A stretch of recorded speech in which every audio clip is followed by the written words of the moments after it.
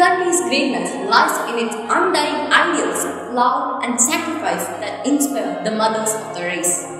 Sarojini Naidu, known as the Nightingale of India, was a celebrated poet, playwright and Indian independence activist. She was the first Indian woman to become the president of Indian National Congress and the first woman to achieve the post of governor of Uttar Pradesh state. Let's have a look at Sarojini Naidu.